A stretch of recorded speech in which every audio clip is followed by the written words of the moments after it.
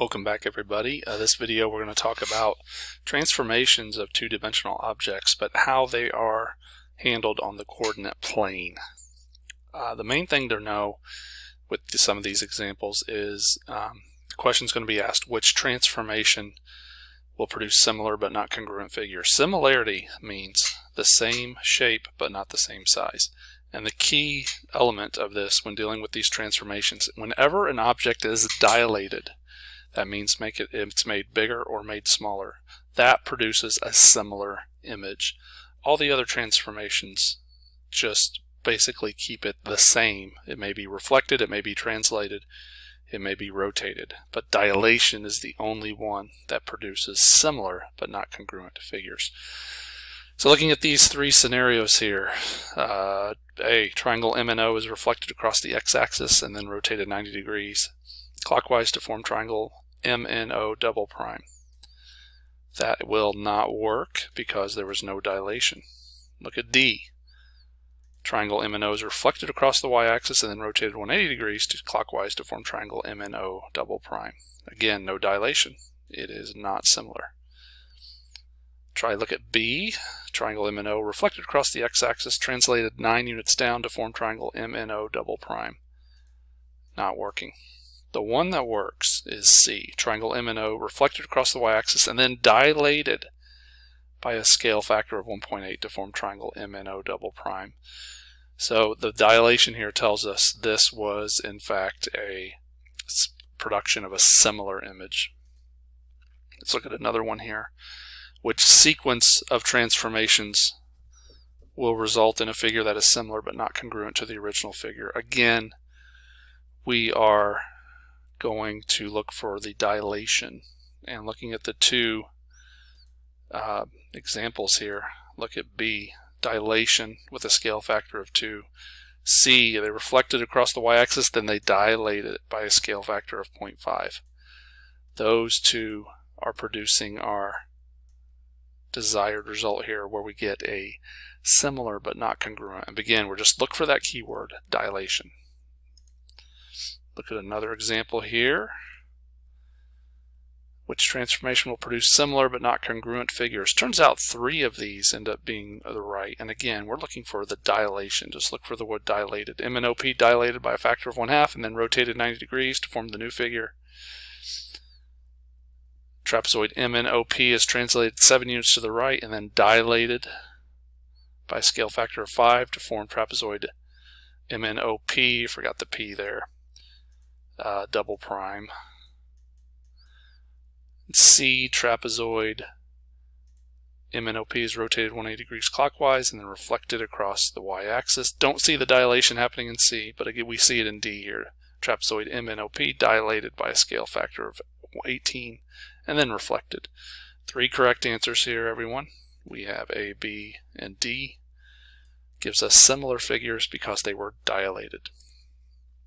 Let's look at a visual here where we're just going to complete the sentence here. So we have 2 triangles, ABC and DEF, and obviously we have some transformations going on.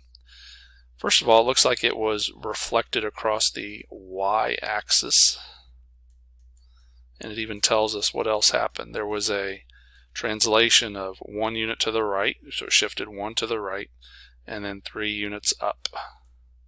Dilation centered at the origin with a scale factor of what? Now, determining the dilations, pick a measurement on the triangle, about the base of each one. So the one on the left, the original triangle, that has a distance of 1.5 spaces, and this one has a distance of 3 spaces. To find the scale factor,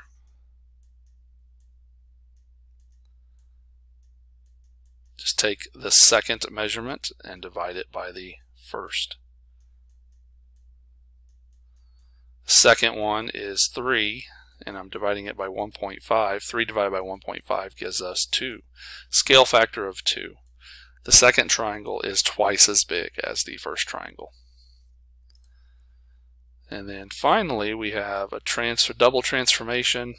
Let's read through it here. Parallelogram JKLM has these coordinates. Parallelogram JKLM prime has these coordinates. and parallelogram JKLM double prime has these coordinates here. Which transformation describes why parallelogram JKLM and JKLM double prime are similar? Here's all possible, so it's a big multiple choice question here.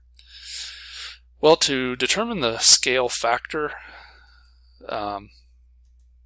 first let's just see what's going on between the first two. Like here's the first instance of the parallelogram, here's the second, and we're going to look at the coordinates from there. Look at all the coordinates.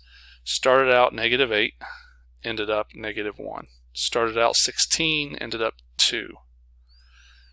8 and 1 show up again, 16 and 2 show up again, and we can just go down the line and see that even on this last one, -8 and then -1.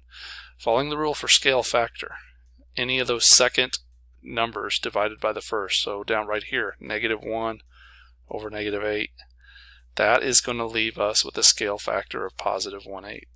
So our scale factor is 1/8. Notice all the 2's and 16, 2 and 16, -1 and 8, 2 and 16 again. It all reduces to 1/8.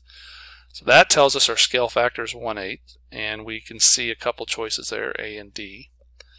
But then to see what happened on the last transformation, from 2 to 3, let's look at the coordinates there. All right, I see -1 to 3. Looks like the y coordinate stayed put. Let me change colors here so it shows up a little better. So again, -1 to 3, y coordinate stayed put. 1 to 5, y coordinate remains the same. 2 to 6, y coordinate the same. And 0 to 4, y coordinate the same. Each time the x coordinates are getting added 4. And on the x-axis, that means we move to the right. So we need to see the one that was dilated by a scale factor of 1/8 and translated 4 units to the right. And it looks like D is the winner here.